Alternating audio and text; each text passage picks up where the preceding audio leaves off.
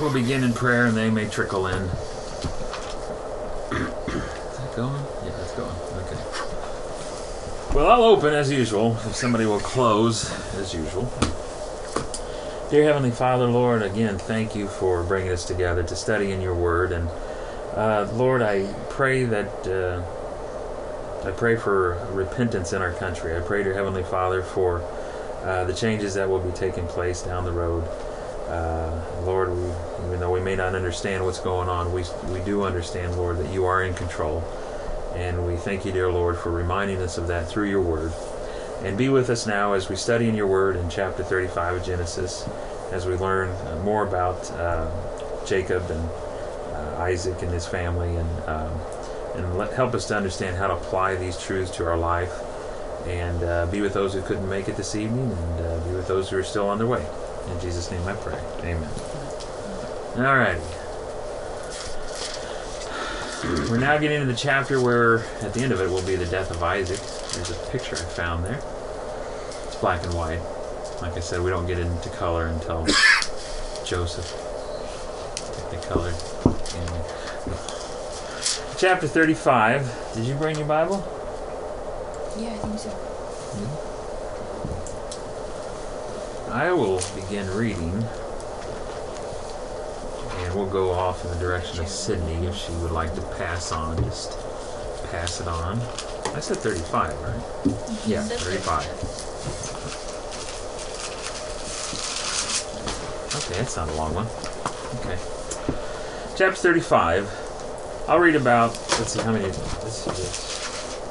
there's 29 in there, so I'll read about, in here somewhere. I'll read till 15. That's a natural break, and then somebody can pick up at 16. And God said unto Jacob, Arise, go up to Bethel, and dwell there, and make there an altar unto God, that appeared unto thee when thou fleddest from the face of Esau thy brother. Then Jacob said unto his household, and to all that were with him, Put away the strange gods that are among you, and be clean, and change your garments. Now let us arise, and go up to Bethel, and I will make there an altar unto God, who answered me in the day of my distress, and was with me in the way which I went. And they gave unto Jacob all the strange gods which were in their hand, and all the earrings which were in their ears. And Jacob hid them under the oak which was by Shechem. And they journeyed, and the terror of God was upon the cities that were round about them, and they did not pursue after the sons of Jacob. So Jacob came to Luz, which is in the land of Canaan, that is Bethel, he and all the people that were with him. And he built there an altar, and called the place El Bethel, because there God appeared unto him when he fled from the face of his brother. But Deborah, Rebekah's nurse, died, and she was buried beneath Bethel under an oak, and the name of it was Allon-Bujath. And God appeared unto Jacob again, when he came out of Padan Aram, and blessed him. And God said unto him, Thy name is Jacob, thy name shall not be called any more Jacob, but Israel shall be thy name. And he called his name Israel. And God said unto him, I am God Almighty. Be fruitful and multiply. A nation and a company of nations shall be of thee, and kings shall come out of thy loins. And the land which I gave Abraham and Isaac, to thee will I give it, and to thy seed after thee will I give the land. And God went up from him in the place where he talked with him, and Jacob set up a pillar in the place where he talked with him, even a pillar of stone, and he poured a drink offering thereon, and he poured oil thereon. And Jacob called the name of the place where God spake unto him, Bethel. That's verse 16. That was good. Yep. Then they journeyed from Bethel, and when there was still some distance to go to Ephrath, Rachel began to give birth, and she suffered severe labor. When she was in severe labor, the midwife said to her, Do not fear, for now you have another son. It came about as her soul was departing, for she died, that she named him Ben-Oni, but his father called him Benjamin. So Rachel died and was buried on the way to Ephrath, that is Bethlehem. Jacob set up a pillar over her grave, that is the pillar of Rachel's grave to this day. Then Israel journeyed on and pitched his tent beyond the tower of Eder.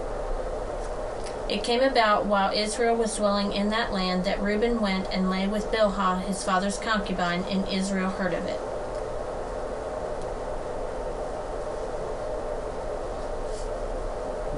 I won't be so mean to make you read all the names. Now there were 12 sons of Jacob, and the sons of Leah, Reuben, Jacob's firstborn, then Simeon and Levi and Judah and Issachar and Zebulun. The sons of Rachel, Joseph and Benjamin. And the sons of Bilhah, Rachel's maid, Dan and Naphtali. And the sons of Zilpah, Leah's maid, Gad and Asher. These are the sons of Jacob who were born to him in Padan Aram. Jacob came to his father Isaac at Mamre of Kiriath Arba, that is Hebron, where Abraham and Isaac had sojourned. Now the days of Isaac were 180 years. Isaac breathed his last and died, and was gathered to his people, an old man of ripe age, and his sons Esau and Jacob buried him. All right. You got off the hook. You got off the hook there. I glanced down and thought, oh, that's not nice. Yeah, the next chapter is even worse. It's Esau and all his descendants, so we might just do a brief glance over 36. All right. What's interesting here, this is a reminder, of course, back in Genesis 28, verses 10 through 12, highlighting verse 13, it said, "The land whereon thou liest, to thee will I give it, and to thy seed." This, of course, is the chapter when Jacob is fleeing from his family, fleeing from Esau, thought he was going to be away for a few days, just till his brother's temper cooled down a little bit. It was at this location, at Bethel, also which was known as Luz. You made it! You're here! Did you guys start at 6:30 or 7? So we started at 7. Yeah. Yeah. No, we're just running behind. You're just a little bit behind, no big deal. How many days? We just started. We just finished reading, but if you like, you can read the whole thing again for us. Oh, okay. I want to think about that. No. We had a great conversation about the last night's events, but we'll do that later on. Was there an event last night? But anyway, like I said, as a reminder, he's back. He's back now, going back to Bethel. But as a reminder, back in 28, when he was leaving the family, getting away from Esau, thought he was going to be there for a few days, or in the land of where Laban is. He stops here to rest. Again, he makes a pillow out of a stone, and that's where he makes his bed. And it's there that night he has the dream where he sees the angels descending, going up and down on the what some refer to as Jacob's ladder.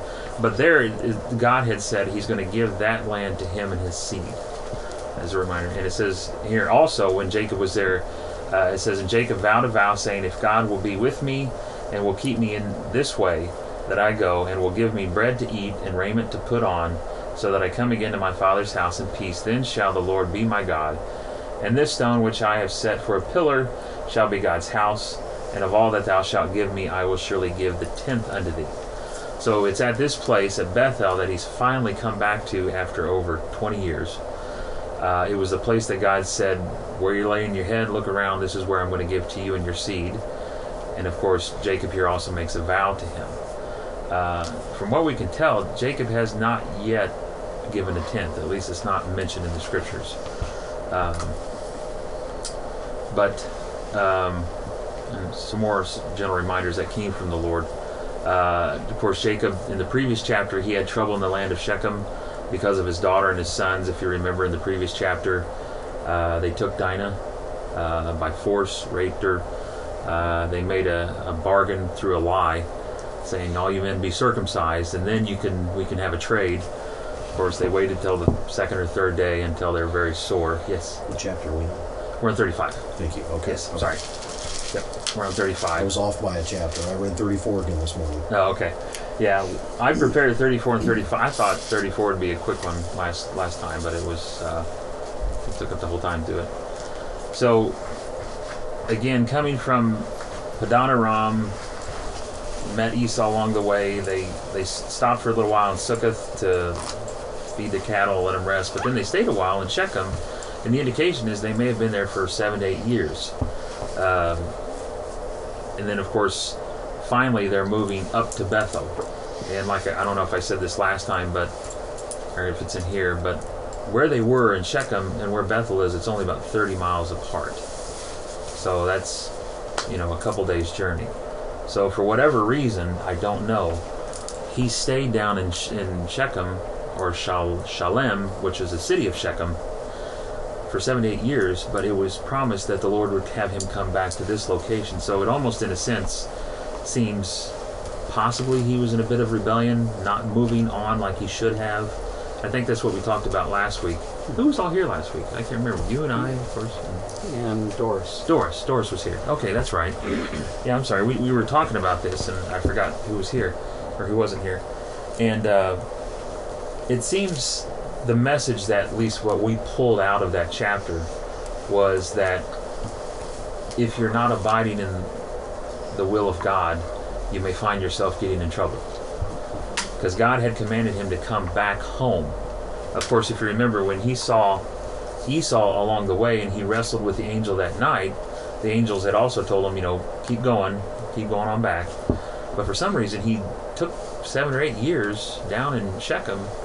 And that's, of course, the time when Dinah was old enough that she was able to leave the house and she was going out. And some believe that she was actually going to a festival in the land. Of course, many of the festivals were holy festivals, so she was, in a sense, participating with somebody else's holy day. And she ended up getting caught and taken and snatched away and raped. And then the son tried to get the father to bargain with Jacob to get the girl. But then, of course, two of the sons, along with the others, two of the sons led the revolt, but the others joined in and killed all the men and then took all the women. So now Jacob was afraid of being in the land, because now his sons made him an enemy of all the people in the land. So it was at this time again, now God was calling him, finally, come on, I told you to go back to Bethel. I told you this is the place that was the promise. This is, where you saw, all the stuff, where I blessed you and I confirmed the covenant. So we weren't really sure why he waited 7 or 8 years to finally go up to a place that's only a few miles down the road. I mean, obviously 30 miles walking is a lot of walking, but compared to where they came from, which was all the way in, up north, taking several months to get home. So anyway, let's see. Okay, and as best as I can tell, Jacob had not yet given a tenth of all that he had possessed, like he had vowed. And I put here, the Lord, however, reminded him of his vow by calling him back and setting up an altar. So God said, I'll give you all this land. Jacob says, well, if you're the guy that's going to take care of me, then I'll vow a vow and I'll give you 10%. But so far the indication is he has not yet given or completed that vow, as best as we can tell, or as best as I can tell. What's interesting here, we're talking about Jacob's life, how he's committed to the Lord, but he still has issues going on in his life. There's sin, there's problems with his children. What's interesting here, it says, then Jacob said unto his household and to all that were with him, put away the strange gods that are among you, and be clean and change your garments. That kind of sounds like, if this is a man, it'd almost be like, it's like in our household, it's like, okay, we haven't been to church for a while, so guys, put away the pentagrams and the voodoo dolls and take off your S&M outfits and let's go to church. Because he also said change your garments. So apparently they had a lot of pagan idols. What does that mean? Sorry. What does that mean? I wasn't thinking. Thanks for opening that question. Yeah, it's pagan ritual garment, okay? That's all it is. I don't know what it means. It's pagan ritual. No, don't Google no. Don't Google it. I was thinking, because he said take off your garments and put on your other garments and so on. Your Sunday best. Your Sunday best. Yeah, let's put on your Sunday best. So that's kind of, maybe not equivalent, but sort of the idea. I mean, that's kind of almost hard to think, put away the voodoo dolls and the pentagrams and the what's that book called? The Book of Shadows and the Necromonicon, and let's go up and worship the Lord. So here you have, among his household, he's got these foreign gods. Now, I don't know where these gods came from. One of my guesses was it's some of the gods that Rachel stole from Laban. That was her father, yeah. Stole from her father. Remember when they took the gods and she hid them and he went looking for them, and she was actually sitting on them. So who knows where they got all this stuff, but I find that so weird that here's a man that's walking with the Lord, but he still has some of this stuff going on in his household. Which makes you stop and ask the question, okay, do we have that stuff going on in our household? I'm not going to have any volunteer or anything, because yes, I do have a pentagram in the back room. I'm sorry, I need to get rid of it. I'm just kidding. But it's interesting to see, here's a man of God, a man that the Lord spoke to directly in visions, and of course I believe that it was Christ himself who was wrestling with him, but he still has some of these struggles going on in his own personal life, which in one sense is a comfort to me to know that as I look at my own life, I'm not completely perfect in everything. My walk is not as it should be, but I know that the Lord is still with me, and he's still being patient with me. And if you think about that, that's after 20 years, he's still dealing with some of these problems, but God is still with him. So that's, in a sense, is a comfort to know that when you walk with Christ, it's not an immediate, one day you're walking in sin, the next day you're completely perfect and you never touch sin again. It's a journey of change over time. So that was a comfort to me. As I was studying this, I sometimes, like I say, I look through, slipped my mind, eSword, and one of the commentaries in there is called the Summarized Bible, and it points out here, it says, no perfect communion with God until all idols are put away, and we come into his presence as he directs. Some of the striking facts, it says, arise and go to Bethel. God is ever calling the soul back to himself. Christ says, remember from whence thou art fallen, and repent and do the first works. And of course, I recently read, there was an article, I'm getting back into the election thing, there was an article by Der Spiegel, it's a German magazine, and it had on the front cover, it had Uncle Sam in a hospital bed, laid up, sick, about ready to die. And it's, I guess the person who wrote that article, in response to the election, saw that America is now getting sicker because of the direction we're heading. And what's interesting is, even though we are heading in this path, if you look at Israel in their decline, God was continually calling them to come to repentance. God is not a God that will tell you, I'm going to tell you this one time, and then that's it. He's constantly calling you back.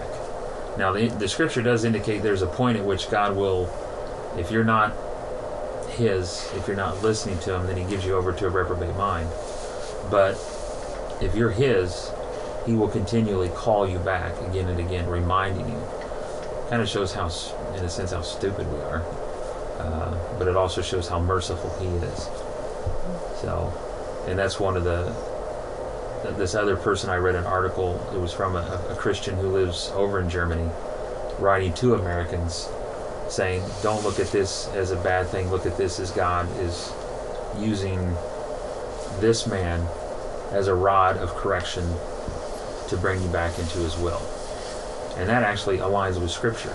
A lot of the bad counsel, bad leaders, bad priests, bad prophets that were given to the nation of Israel was for the purpose of being a rod of correction, to get them back in alignment with the Lord. And so it's comforting to know that God is not a parent, that God doesn't have liberal values. He just doesn't let you run out there namby-pamby, do whatever you want. He will let you kind of wander for a little bit, but then he will correct you. Kind of like I've done in times past. Is it like SNL? Drop it. Daddy made a boo-boo. Move on. Like Tim Hawkins, that's when Daddy didn't know Jesus. Ask Mommy. Yes, it's like SNL, Saturday Night Live. So. Anyway. Okay. Any comments up to that point? Because I'll just keep flipping through the charts here, but... what verse was do thy first works? Where was that from? I remember from where out there fallen. One moment, please, while I obtain the verse. Hold, please. Oh, please.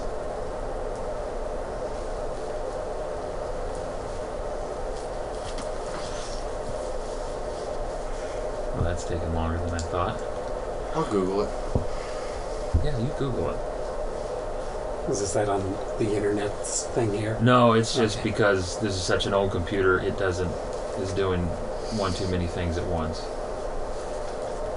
Remember.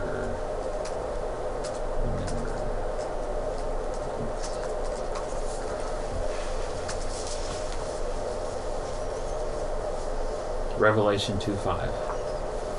Remember therefore from whence thou art fallen, and repent, and do the first works, or else I will come unto thee quickly, and will remove thy candlestick out of his place, except thou repent. That was the letter to Ephesus, I believe. Got it. Thank you.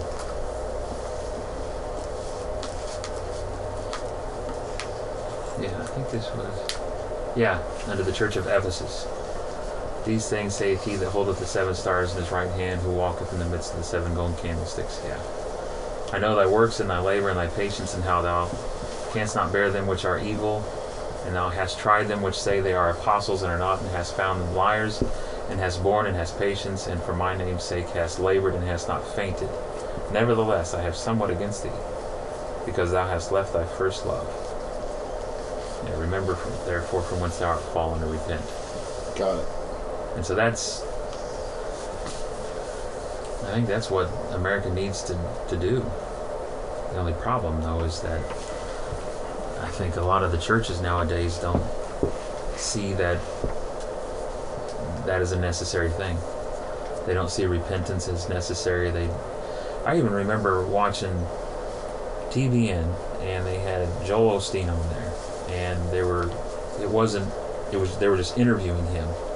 And the person that was interviewing Joel, he says, what about sin? And what about talking about that? People get onto you about not talking about that. What do you have to say about that? He says, well, people understand that they've sinned, and that's just not my thing. I want to lift up people. I want to give them a positive esteem. And I thought, Jesus talked about that all the time.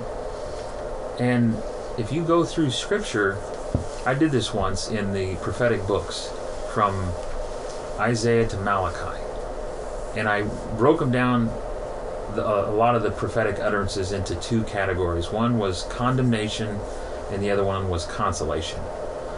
The condemnation was calling to repentance, pointing out their sins, telling the consequences of their sins if they did not repent, and consolation was, if you repent, here's what will happen. And I broke those down verse by verse, or actually it went almost chapter by chapter. And 75% of the time, God was, in a sense, condemning their actions, was calling to repentance. 25% of the time was consolation. So 3/4 of the time, He is calling you to repent. 1/4 of the time, He's talking about His mercy and His gifts and His blessings and so forth. And I thought, well, if Jesus spent that much time on that subject, why would a preacher not spend any time whatsoever on it? That just baffled me. So, and of course, even here in Revelation, of course, well, heck, just the very first thing that Christ said, repent, for the kingdom of God is at hand. And that's what God is constantly calling us to do, is to repent from our sins. And I think that's what this has to happen in this country. But honestly, does anybody actually see that happening on a grand scale, on a large scale? I know. The last time an American president called the nation to fast and repent was Lincoln, 1864. It was an act of Congress. What's interesting, I found an interesting parallel. I don't know if this is the case, but when Jonah preached to Nineveh, which was a Gentile city, sinful city, when he preached to them, 40 days you'll be destroyed. He didn't even tell them they had an option to repent. He was so ticked off at them, he hated them. But he said, 40 days you'll be destroyed. When they repented, they were spared 150 years before their destruction finally came. Hezekiah, one of the kings of Judah, I think it was the southern kingdom, Judah, he was told he's going to die. And he prayed and cried out to the Lord, and the prophet Isaiah came and told him, okay, God has given you 15 more years. And I've often wondered, is 15 or a multiple of 15 an indication of mercy or an extension of mercy? And what's interesting, it's almost been 150 years since Lincoln called this nation to repentance. And this president now says we are not a Christian nation. And I think the recent election just pointed that out. So I kind of wonder, are we running out of our extension of mercy? I don't know. What year would that put that in? 64, that'd be 2014, wouldn't it? That's interesting. It's interesting that the economic recession began in 2007, which is 7 years. That's another number. Interesting. I have my license. Huh? At least I'll have my license. Yes. That's when we started admitting it. Huh? That's when we started admitting it. Admitting what? The recession. Yeah, that was when, based upon, I don't know what is declared to be an official recession, but it was in December of 2007 when the numbers added up to say, yes, we're in a recession now. When they could no longer avoid it by fudging the numbers. Yeah. Yeah. Yeah, they fudged it. So that was interesting to me, is that God gives an incredible amount of mercy. And just watching in Jacob's life over 20 years, even after 20 years, he still has foreign gods among himself. He's still hanging out with some of the locals, doing some things, or at least his family shouldn't be doing. 2014, that's when Obamacare kicks in, right? I think so. Oh, crap. I read something real interesting. I'm doing a small group study with a college group right now. And it's like principles of a godly man. They started out, the first principle was on purity. And he had a real good point, because it's kind of like old-fashioned in the way that he states everything. Uh-huh. But he had a term he called legal sensuality. And he said there's a certain amount of sensuality that our culture is just permissible. Where you can just go on TV and, a girl in a bikini or in her underwear in a murder scene, it's just normal. Yeah. I mean, people don't even look at it. It doesn't even register in their heads as being something wrong. And he said the culture has dictated this moral point, so to speak. And he said that doesn't necessarily mean that it's right. This could be way wrong, and the culture's just giving you a thumbs up on it. Because they're like, oh, okay, we're used to this. And he said that has led to a lot of our desensitizing, specifically in that area. And I kind of have just turned the idea over in my own head on like a bigger scale. And I noticed that if you look at like, is it Jacob here? In that day, idols were kind of commonplace. Yeah. Now, we look at it now and go, dude, why are you doing that? But I mean, that was kind of a regular thing for everybody back then, to have all these idols around everywhere and all these different gods. And buying into whatever your culture dictates is okay at the time does not necessarily remove you from sin. Yeah. That's a And good point. which kind of was just, and I've applied it to like different sections of life, and I'm just kind of exploring the idea in different ways.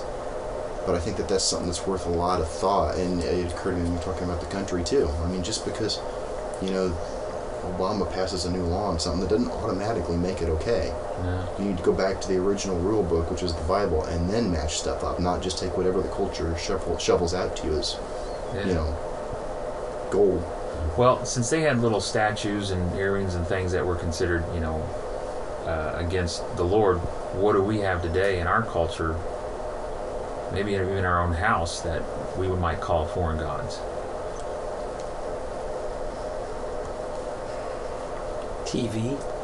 I think it's a lifestyle, honestly. I think that this is another thing I heard from somebody else. They said, before all these people want to get married, they want to have this house and this much money and this much saved up in the bank. And some of the best marriages I've ever heard of are when they have a full tank of gas and $50 in their pocket. Yeah. And somebody said, Somebody said, $50, that'd have been good, man. yeah. I remember that in those days. But somebody said that person is trying to build a lifestyle before they get married. They're not trying to get married, they're trying to build a lifestyle. Yeah. And I think that that's the biggest single issue that America faces nowadays, or at least American Christians. They're trying to, they want to have their latte every morning at Starbucks. They want to have the perfect president. They want to have all these different things, and you can apply it politically or anywhere across the board. I think you need to stop pursuing whatever the cultural lifestyle, whatever is hip right now. Yeah. I think that's the biggest false god, is whatever the culture shovels out to you as being It's almost right. like living up to a particular image. Yeah. That the in culture any area, says. Yeah. in any area. I mean, consumerism, anywhere. Yeah. Yeah. Yeah. Well, it's clear. I think it is. That's a good point. We all do, even though they had their gods were actually little tiny gods of wood and stone or whatever, but we still have our own little gods running around in our households that we may not be. We have become oblivious to them. But yeah, when we look into the true Word of God, and we start to see what is God's absolute moral standard, then we can measure everything against that. And having talked with atheists about morals, from their perspective, it's all relative. It's all what they govern to be moral. Of course, what's interesting is they always see themselves as being more moral than the God of the Bible. They always condemn him, saying, he's awful, he's a misogynist. I don't know all the big words. When we were watching, what's that show called? There was a documentary called Expelled, No Intelligence Allowed. At the end, Ben Stein interviewed Richard Dawkins. And Dawkins goes on and on this, calling God a homophobic, misogynistic, whatever. Big words, long list, destroying God, implying that his morality was greater than the God of the Bible. So it's even interesting to see that somehow man has to now look down to see God. They're these men anyway. So, but anyway, he did have divine protection in Genesis 35:5. It said, "And they journeyed, and the terror of God was upon the cities that were round about them, and they did not pursue after the sons of Jacob." I put here, after what happened to Shechem, they definitely needed divine protection from the tribes in the area. Not only did God bring them safely from Shechem to Bethel, but from his initial promise at Bethel until now, which was back to Bethel. So the promise that God made to him over 20 years ago, he completely fulfilled all the way back to where he made it back into the land. So that's neat to see. It says, he built there an altar and called the place El Bethel, because there God appeared unto him when he fled from the face of his brother. It was here at Bethel, possibly 30 years ago. Yeah, at this time it would have been 30 years ago, because it was 20 back until he got to Sukkoth, and then another 8 or 9 years, or maybe 10 years. That he had nothing but was promised many things, and now he arrives here again with many of those promises fulfilled and gives God the praise. Because if you remember, he had nothing but basically his clothes, his coat, his shoes, and a stick, a staff, and that was it. God provided all of that when he came back. Were you going to say something? No, you said a stick. A walking staff. Had a staff. What's interesting here, though, this is, as I started to read this, I wondered, okay, Lord, why did you mention this? It says, "But Deborah, Rebekah's nurse, died, and she was buried beneath Bethel under an oak. And the name of it was called, I don't know, Alon Bakuth." Something. Yeah, which means the oak of weeping. In Genesis 24:59, when Eliezer, the servant of Abraham, went to go find a bride for Isaac, it says there, "And they went away Rebekah their sister," and they sent away Rebekah their sister and her nurse, and Abraham's servant and his men. And some commentators say that Deborah was the nurse that came with Rebekah from Laban's house many years ago. Others say no, that was a different servant, so they don't really know who it is. But either way, she must have meant a great deal to the family to have been mentioned here. Here is a servant to the wife of Isaac. Abraham, Isaac, and Jacob. So this is not Rachel. This is Rebekah's nurse is being mentioned here. And many times when somebody is mentioned in the scriptures as having passed away, it's a significant event, at least to be enough to be mentioned. But what's interesting though is that why isn't Rebekah mentioned? We had Sarah, the wife of Abraham, Rachel, the wife of Isaac, and Rebekah, Rebekah and then Rachel. So why would they mention her but not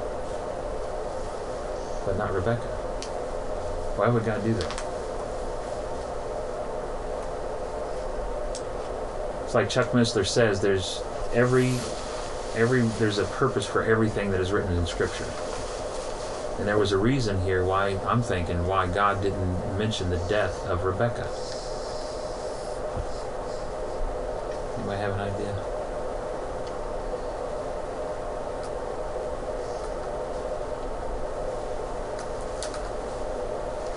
Let's see. Rebekah, of course, I said, was the bride of Isaac, who was the son of Abraham, who was a type of Christ in Genesis 22 as a sacrifice at Mount Moriah. If you remember, in Genesis 22, Abraham took Isaac up on the mountain and offered him as a sacrifice. And it was on that mountain, of course, where God had revealed to Abraham that another son would be sacrificed on that exact same mountain. That would be Jesus Christ.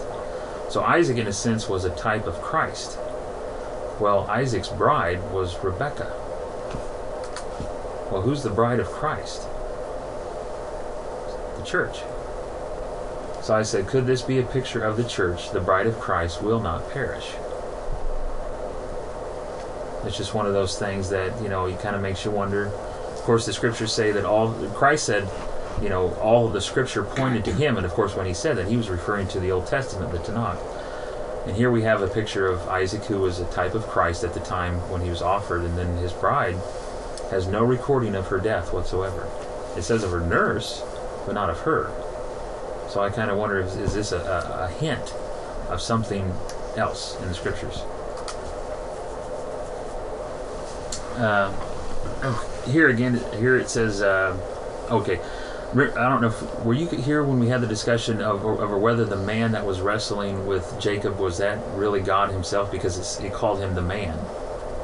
The question was, well, was that God wrestling with him? Because it said the man, it didn't say God. But of course he named that place Peniel because he said, I have wrestled with the Lord and I've seen him face to face. Well, back in, here in 35:10, it says, and God said unto him, thy name is Jacob, thy name shall not be called any more Jacob, but Israel shall be thy name, and he called his name Israel. So again, here in this chapter we're talking about, 35, God himself is saying, no longer will you be called Jacob, you will be called Israel. But back in 32, when he was wrestling, it says, and he said, thy name shall be called no more Jacob, but Israel, for as a prince hast thou power with God and with men, and hast prevailed. So I think that this is a passage of scripture that you can look to if you're asking the question, was that man God himself? Was it the pre-incarnate Christ with Jacob? And I'm saying, yes, I believe it is, based upon this scripture here. Because God himself gives him that name again, of Israel. So what do you guys think? I don't know, I just threw that out. Sounds good? Sounds good. Sounds good. In Genesis 35:11 and 12, here again we see, I believe this is the third time where God reaffirms the covenant with Jacob. I think the first time was at Bethel.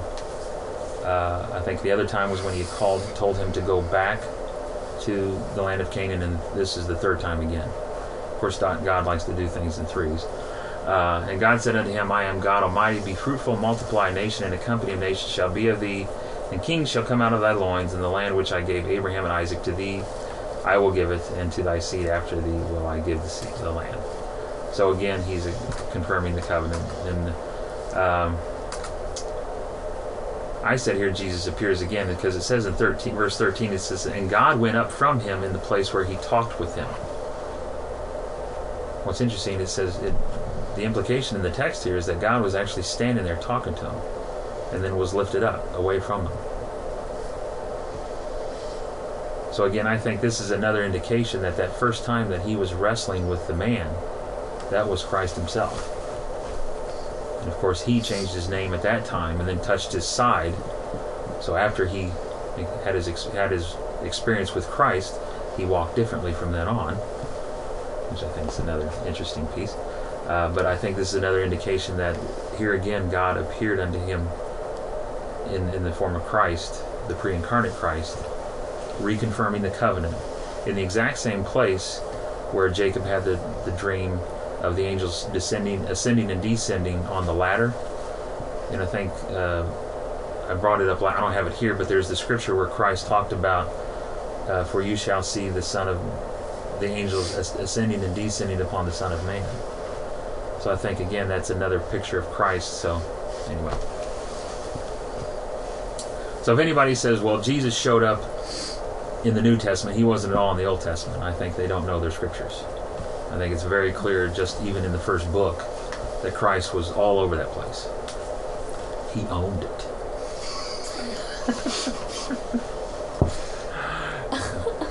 He showed up.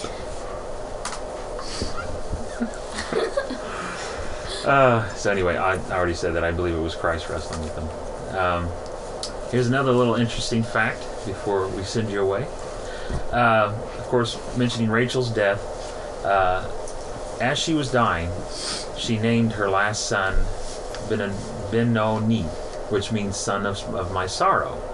Benjamin, however, was his named as by the father, which means son of the right hand. It says, and Rachel died and was buried in the way to Ephrath, which is Bethlehem, hence called Bethlehem Ephrathah. If you remember when, was it Herod who diligently sought the timing of Christ's birth and where he would be born, they said, where would he be born? And they turned to Micah 5:2, and he said he should be born in Bethlehem Ephrathah. Because technically there was actually two Bethlehems. And this was the lower Bethlehem, which is Bethlehem Ephrathah. And of course, it also matches with Matthew 2:18. It says Rachel weeping for her children, because this is the same place where Rachel died, which is the same place where Jesus was born, in Bethlehem. And of course, Bethlehem means house of bread. Of course, Jesus was known as the bread of life. He was known as the manna. And also in Bethlehem, that was the town where the priests would raise the sacrificial lamb that was sacrificed once a year for the sins of the whole nation. Which is interesting. Christ was born in the same place who is our Passover lamb. So, but I see, notice the hidden prophetic meaning of the names and locations. Jesus said in John 16:20, verily, verily, I say unto you, that ye shall weep and lament, but the world shall rejoice, and ye shall be sorrowful, but your sorrow shall be turned into joy. Soon after Rachel named him son of sorrow, his name was immediately changed to son of the right hand. And of course, Benjamin was born in Bethlehem. So I think it's interesting that he was accounted unto sorrow, and he was seen, and they were sorrowful for him, but soon after, 3 days later, he became the son of the right hand. So, in a sense, Benjamin himself is also a type of Christ. He went from being the man of sorrow to the man that stood on the right hand of God in his name, and born in the same place where Christ was born. That's cool. So, yeah, that one. And it came to pass when Israel dwelt in the land that Reuben went and lay with Bilhah, his father's concubine, and Israel heard it. Now the sons of Jacob were 12. And then he goes on. I said, ew. Who's Reuben? Is that a dude? It's a sandwich. But it... Oh. No, of course here, Jacob just lost his beloved wife Rachel. Now his firstborn son, which is Reuben, defiles the handmaid of Rachel, which is Bilhah. So I say, ooh, thick.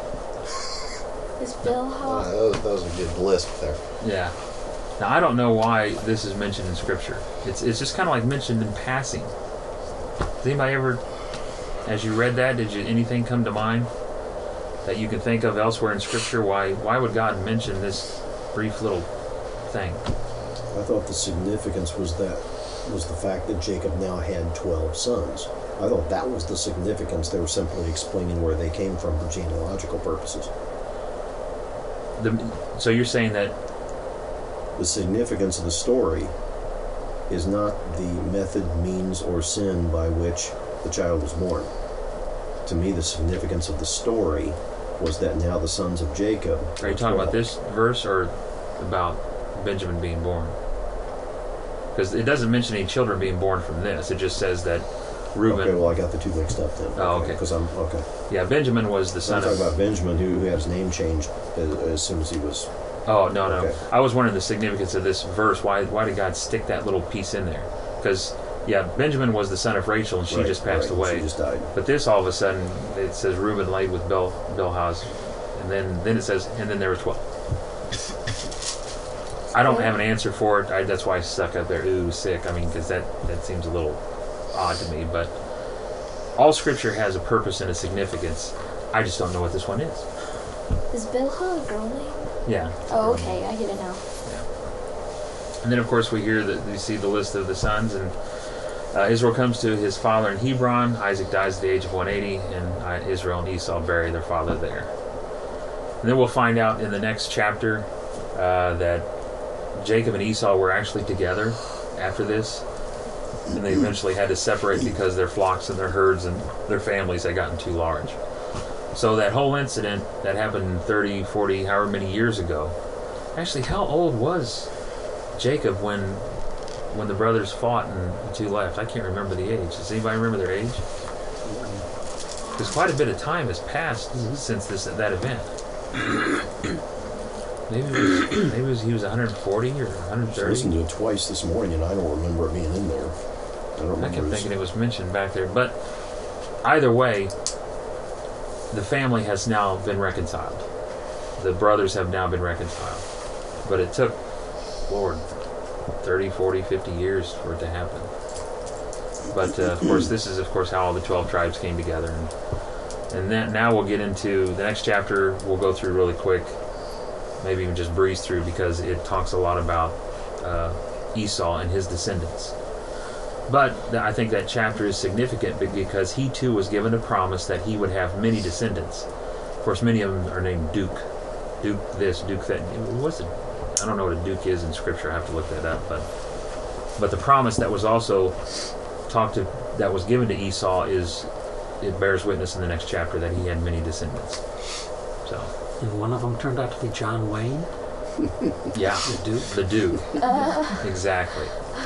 And that's why we have Western movies, because of Esau in the pottage. That was his tribe. The red pottage. Is that the right word, pottage? That doesn't sound right. Porridge. Anyway. Well, that's the end for that chapter. Any questions? I'm 36 next week, right? Yeah, it'll probably be 36, 37, because 36 is a genealogy of Esau. PJ can read that one. And it says the story of Joseph, so it'll be in color next time? Technicolor green color. Yeah.